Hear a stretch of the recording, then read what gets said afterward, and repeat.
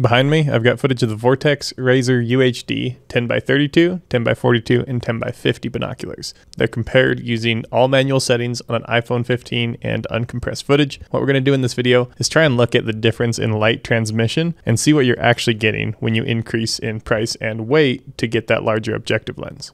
We have the Vortex Razor UHD 10x32 on the left, 10x42 in the middle, and 10x50 on the right.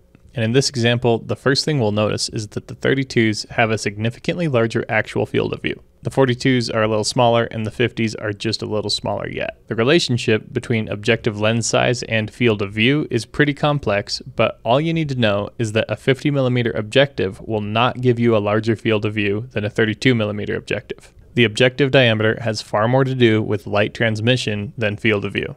So in this video, light transmission is about all we're going to look at. We'll take a quick look at the lens chart and mention that all three binos utilize the same quality of glass and have near identical clarity, contrast, and color. Most any differences you'll see between the three are likely a result of testing inconsistencies on my end. There does seem to be a slight magnification difference in this example, but it is pretty minimal. So let's move on to some real-world examples. You'll notice that even in full daylight, there's a noticeable difference between the 32s and 42s. The 42s and 50s, however, seem to look quite similar.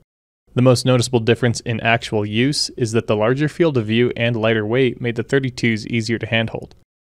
I don't want to waste too much of your time here, so let's jump into some low light comparisons. This is just before sunset, and in my opinion, all three options are still performing quite similar. We'll jump to the next example, and you'll start to see something a little strange. At first glance, it might look like the 42s actually have a brighter image, but I found that when I remove the 32s, you're able to compare the 42s and 50s a little better. A bit of an optical illusion, I think. Looking through the 3x lens to get a better view of the center of the glass, you'll see that although the 32s bring in less light, the image quality and sharpness stands up very well.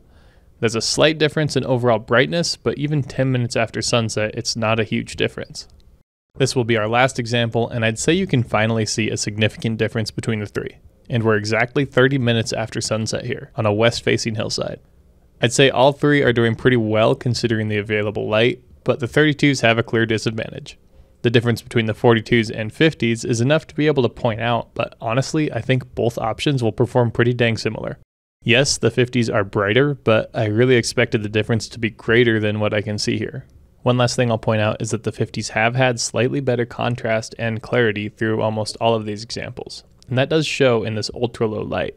There's no arguing that the 50s do give you a brighter and more readable image. In my opinion, the weight and cost increase going from the 42s to the 50s is probably not going to be worth it. And in actual use, I'll tend to gravitate towards the 32s more often than I would have expected.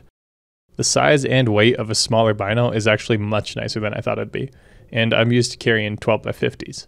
Obviously, choosing the right optic will be different for every hunt, but hopefully this video shows you guys what you are or aren't getting when you opt for the larger objective size. If you've got questions, leave them in the comments, and I'd encourage you guys to share what setup works for you in different conditions. We've got other videos comparing glass quality as well as different power binoculars. Click on the end screen if you want to check those out. If you're in the market for some new glass or a new digiscope setup, buy it at Gearful and help support us as we try to bring you more videos like this. Don't forget to subscribe to the channel, and thanks for watching.